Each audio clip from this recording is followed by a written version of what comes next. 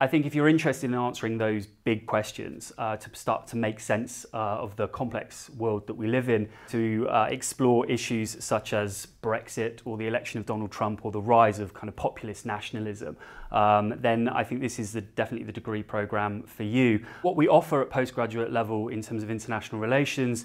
is a really distinct degree programme. So we're looking at the kind of most current international global crises that are emerging, but also we look at key themes such as community and welfare and issues of gender and sexuality and how they impact upon our understanding of international relations. This degree programme in particular also shifts the focus and it turns the lens back onto international relations itself and asks whether or not the discipline is in crisis and how our understanding of the international is informed by particular perspectives, and during that process of knowledge, whose perspectives and voices are silenced. Postgraduate level gives you the time to kind of really drill down into those key issues, to look at the theoretical perspectives and explore those and see how they might help us make sense of the world that we live in.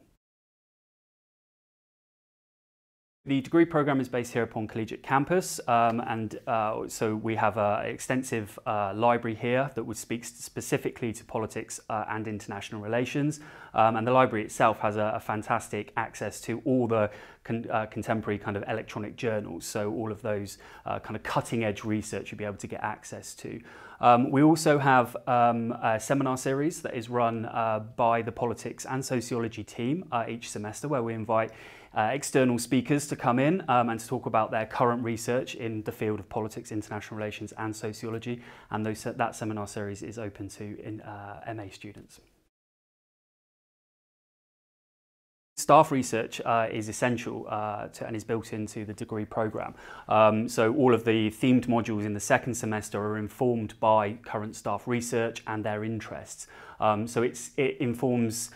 both what we teach and then also how we teach it as well. So we're very much kind of research active staff engaged with the kind of current debates and issues around our field.